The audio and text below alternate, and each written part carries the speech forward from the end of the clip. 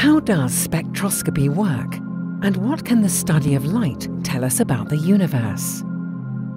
How are astronomers using spectroscopy to study exoplanets in the search for life?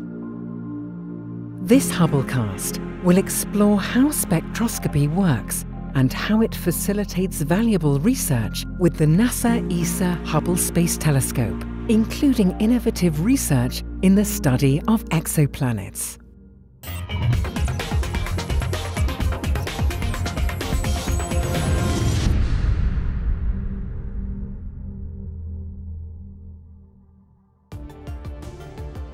While images of the universe excite and inspire the public, spectroscopy is a fundamental tool that astronomers use to study the universe.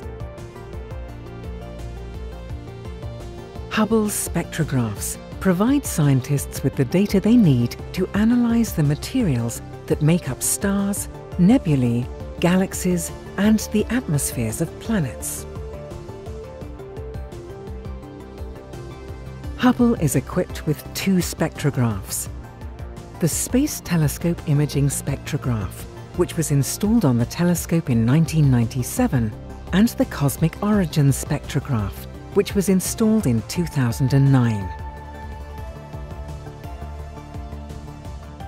Any object that absorbs or emits light can be studied with a spectrograph to determine characteristics such as its temperature, density, chemical composition, and velocity. Once the light enters the spectrograph, it is split by a dispersive optical element into its different components, or wavelengths, in order to be studied. This element acts much like rain droplets that disperse the light to form a rainbow. This dispersed light is then focused onto a detector, and it is seen as a spectrum. The spectrum's pattern can be analyzed by astronomers to decipher what atoms and molecules are present in the source. This helps them to understand the various physical and chemical characteristics of the sources. In this way, Hubble's images tell us what something looks like, while the spectrum data tell us what it is and what it's made of. Ultraviolet spectroscopy is one of Hubble's most significant contributions to astronomy. Positioned in orbit around the Earth, Hubble is not obstructed by Earth's atmosphere, which absorbs ultraviolet light. The telescope is also equipped with detectors sensitive to ultraviolet light. Spectroscopy has been the foundation of many key Hubble discoveries. For example, Hubble has recorded a black hole signature, and its spectroscopic observations fingerprinted the distant universe, using the light from quasars to allow astronomers to probe the raw materials from which galaxies form. Spectroscopy has also become an essential tool for Hubble's study of exoplanets. This is significant because when Hubble was launched, planets beyond our own solar system had not yet been discovered. Using its spectrographs, Hubble has provided the first direct detection of the atmosphere of a planet orbiting a star outside our solar system, and has detected organic molecules in the atmosphere of a planet orbiting another star. In this way, the spectroscopy of the atmosphere of what are known as transiting exoplanets was pioneered by Hubble astronomers. The exoplanets are studied as they pass in front of their host star, as seen from Earth, when chemicals in their atmosphere leave their telltale signature in the spectra by filtering out certain wavelengths of starlight.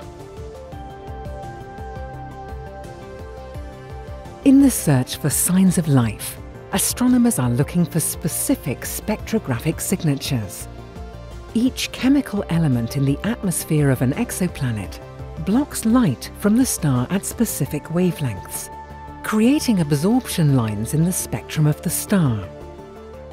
This is how astronomers can identify the presence of specific atoms and molecules, some of those being key prerequisites for life, such as methane, water, oxygen, ozone, and others.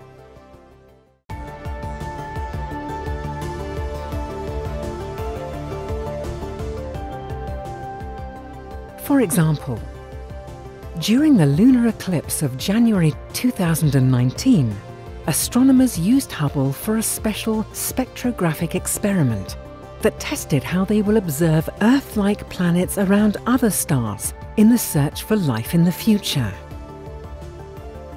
Our planet's perfect alignment with the Sun and Moon during a total lunar eclipse mimics the geometry of a transiting terrestrial planet with its star. In this innovative study, Hubble used the Moon as a mirror that reflects the sunlight that has been filtered through Earth's atmosphere. Spectroscopic observations of this light were able to detect the fingerprint of ozone in Earth's atmosphere, a key prerequisite for the presence and possible evolution of life as we know it on an exo-Earth. To date, astronomers have used Hubble to observe the atmospheres of gas giant planets that transit their stars. But terrestrial planets are much smaller objects and their atmospheres are thinner. Therefore, analysing these signatures is much harder. That's why researchers will need space telescopes much larger than Hubble to collect the feeble signal as the starlight passes through these small planets' atmospheres during a transit. A larger telescope collecting area will allow for effective detection of these faint signals. The upcoming NASA ESA CSA James Webb Space Telescope will be able to penetrate deep into an exoplanet's atmosphere to detect methane and oxygen if they exist there. Not only will the new observatory support spectroscopic observations of exoplanets, but it will also pioneer new spectroscopy research in all areas of astronomy.